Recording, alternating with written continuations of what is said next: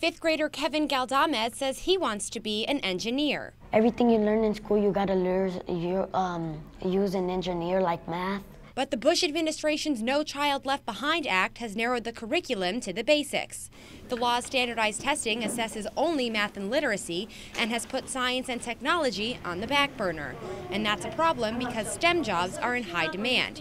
STEM is an acronym for science, technology, engineering, and mathematics. 8 out of 10 of the fastest growing jobs in the country are STEM jobs.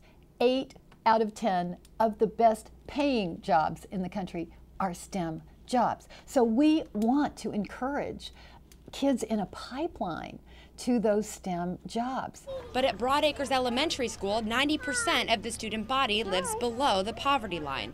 For many kids, school is the only time when they have access to technology, and they need all they can get. As these guys are entering the job market, they're going to need a whole new set of skills, and those skills are going to have to adapt over time. If we don't start now, we're really doing them an injustice later. Bayowitz hopes the Obama administration's education reform will place more of an emphasis on educating the whole child, and that includes a focus on the STEM subjects.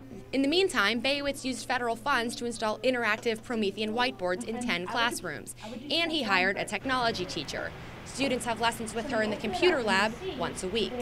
It's more interesting to work on technology instead of reading a text because it's more funner. Students are learning how to type, how to research, and how to use technology to enhance the learning experience. I really like it because Ms. Simmons is teaching me good stuff. Good stuff that will teach him the skills to become an engineer. Reporting in Washington, I'm Drell.